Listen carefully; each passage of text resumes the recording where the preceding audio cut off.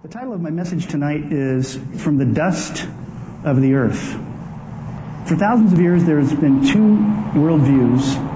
Genesis 1:1, in the beginning God created the heavens and the earth. Genesis 1:1 is an incredible piece of scientific knowledge that says that prior to the existence of time and space and matter, there was a creator, a transcendent creator who, through his incredible power and knowledge, created the heavens and the earth, space, time, and matter. The other view is expressed by Carl Sagan in his book Cosmos, says the cosmos is all that is, or ever was, or ever will be. So you have the view that a transcendent, supernatural creator who existed before the universe created the earth, the universe, and its life forms. The atheistic or the materialistic worldview is that the universe is all there is. There is nothing outside the dimensions of space and time, and that everything that exists is a result of natural forces within the space-time domain. As a result of billions of years of accidental circumstances, the galaxies, the earth, and its life forms arose without any interference of an extra-dimensional supernatural being. In Genesis 2:7, it says this, "And the Lord God formed man from the dust of the ground and breathed into his nostrils the breath of life, and man became a living soul." So there's two views on how man and the life forms on planet Earth got here. The first view, which I call the intelligent design formula, says that matter combined with energy, combined with information, concepts, know-how, blueprints, biochemical expertise is what was necessary to produce living systems. And that, of course, is the creation worldview. The evolutionary formula for life basically says that matter plus energy plus chance chemistry, what some would call chance stochastic chemical processes, acting over billions of years of time, produced all of the life forms that we see on planet Earth. So those are the two worldviews. When we talk about living systems, living beings, we need to define a little bit some of the basic characteristics of living systems. What is the difference between, this pulpit and the person standing behind the pulpit? And there's actually some quite basic differences that we can look at that define living systems. First of all, living systems are able to process energy. They're able to take nutrients from the environment, utilize the energy from those nutrients to perform useful work.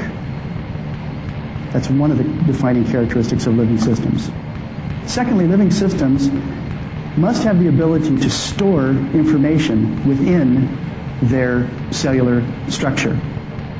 Information that is necessary for the metabolism and the reproduction of the organism so that they can make copies of themselves and pass that information on to the next generation. So storage and also retrieval of that information is necessary if you're going to make copies of yourself. So that's the second thing. And another thing that is quite unique to living systems is self-reproduction. No machine ever made by man has ever been able to make copies of itself.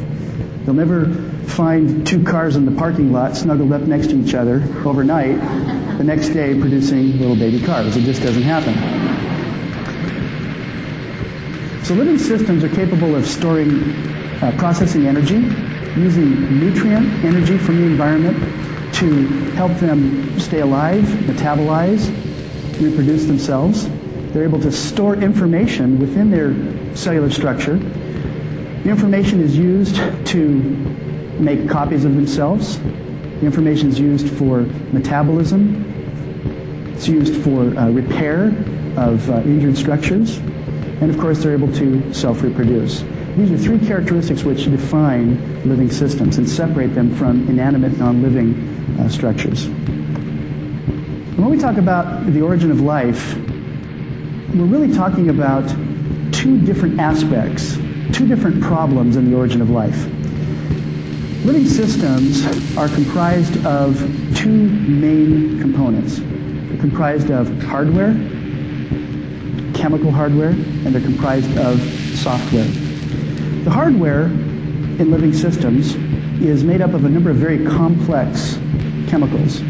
Proteins is the most abundant chemical that is found in living systems. Proteins are strands of amino acids bonded end to end, and proteins function to provide the structures in your body: bones, teeth, hair, skin. They're also involved in metabolism. Enzymes which accomplish the chemical reactions in living systems are proteins, and they make up the majority of what I call the chemical hardware in living systems. The second structure is DNA, deoxyribonucleic acid.